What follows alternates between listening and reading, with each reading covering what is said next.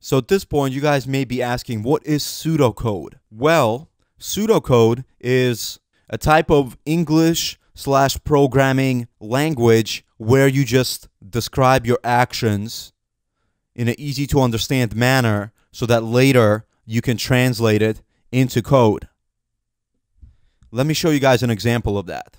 So if we think about our test, what is the first thing that we want to do?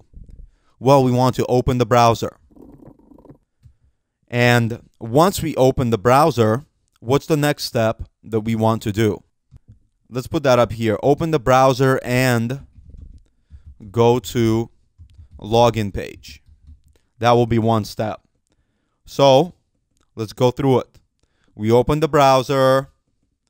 We go to the login page. Let's grab this URL. And what do we want to do next? Next, we want to type in the username, password, and hit the login button. So next, we're going to log in.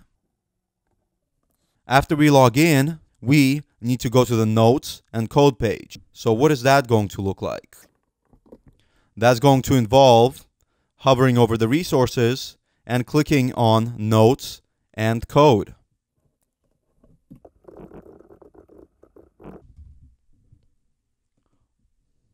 And after we click on that page, we should do some kind of a verification to make sure that we're on the page.